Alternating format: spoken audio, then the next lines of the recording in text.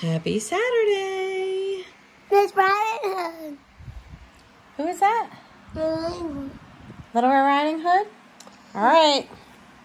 So tonight, we are on story number 4, Puss and Boots. This is 4. Page 30. This is page 30 is 30.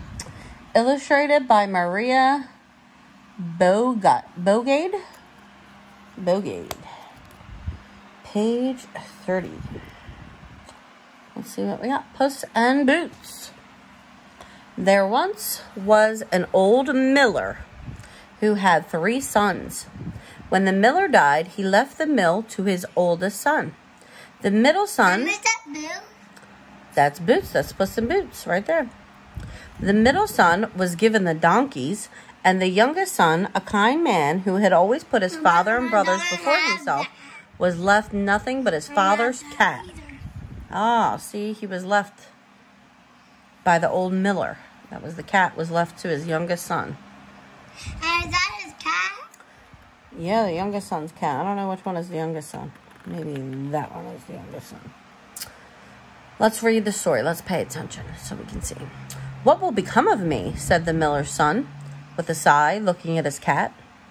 Buy me a fine pair of boots, and I will help make your fortune. For your father thought you deserved it, replied the cat. What's her name? A talking cat. I don't know her name. We gotta listen. The miller's son could not believe his ears.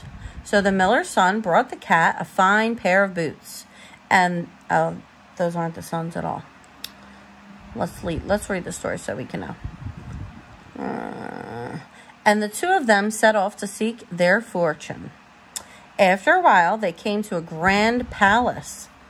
Wouldn't it be wonderful to live so grandly, said the miller's son. Well, we can't read the story with your head on the book. Okay, let's see. Later, while the miller's son was sleeping, the cat went hunting and caught a rabbit. He put it in his sack and he took it to the palace. A gift to the king from my master, the Marquis of Carabas. The Marquis of Carabas? Said the cat, presenting it to the king. The cat went back to the miller's son and told him what he had done. Now the king will want to know who the Marquis of Carabas is, laughed the cat. A clever cat, the miller's son could not believe his ears. Every day for a week, the cat delivered a gift to the king, each time saying it was from Marquis of Carabas. After a while, the king became very curious and decided he'd like his daughter to meet the mystery nobleman, whoever he might be. Move over a little bit, babe. When the cat heard that the king and his daughter were on their way, he wasted no time. You must take off all your clothes and stand in the river, the cat told his master. The puzzled miller's son did as he was told, and his cat hid his master's tattered old clothes behind a rock. When the cat heard the king's carriage approaching, he jumped onto the road and begged for help. Your gracious majesty, said the cat, my master was robbed of all his clothes while he was bathing in the river. The king gave the miller's son a suit of fine clothes to wear.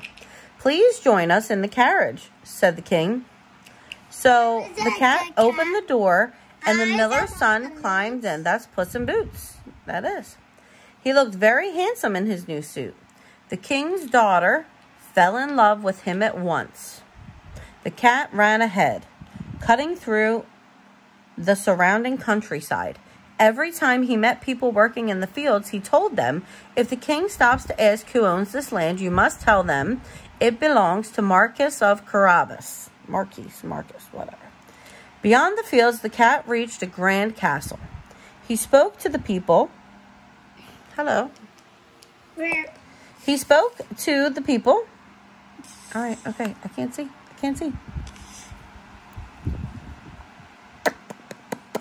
She made me lose my spot. He spoke to the people working in the field next to it and discovered that it belonged to a fierce orc. The cat stood bravely in his boots and knocked on the castle door. "Who dares to disturb me?" roared the voice from inside the castle. "I have heard that you are a very clever ogre," called the cat. "I have come to see what tricks you can do." The ogre opened the door and immediately changed himself into a great snarling lion. The cat felt scared, but he did not show it. "That's quite a clever trick," said the cat. "But the lion is a very large creature. I would think it would be a much better trick to change into something very small like a mouse." The ogre liked to show off his tricks. He changed at once into a little mouse.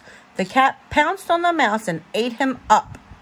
Then the cat went into the castle and told all the servants that their new master was Marquis of Carabas. They were glad to be rid of the fierce ogre, so they did not complain. "The king is on his way to visit, and you must prepare a grand feast to welcome him," said the cat. When the king's carriage arrived at the castle, the cat was waiting to welcome him. "Your gracious majesty," he purred, "welcome to the home of my master." A cunning cat, the miller's son, could not believe his eyes. "You must ask for the princess's hand in marriage," whispered the cunning cat to his master. The miller's son did just as he was told. The king, who was impressed by everything he saw, agreed. Soon, the Marquis of Carabas and his wife were married, and they lived very happy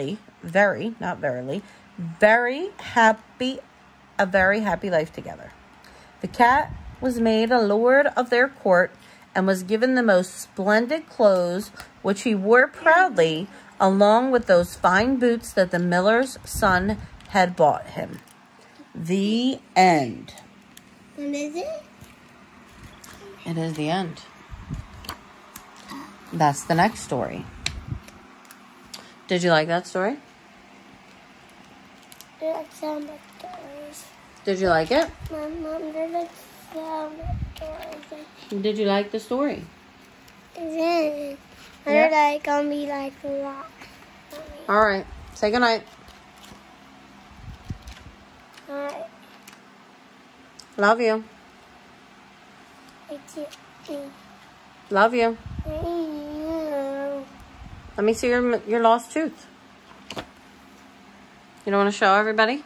Addie lost her first tooth tonight. It is gone. It's under her pillow for the tooth fairy. I show them. You want to show everybody your tooth?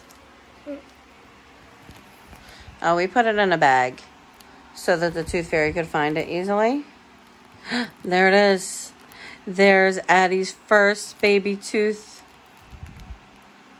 Do you think the tooth fairy will come? Yeah. All right, say goodnight. Good night.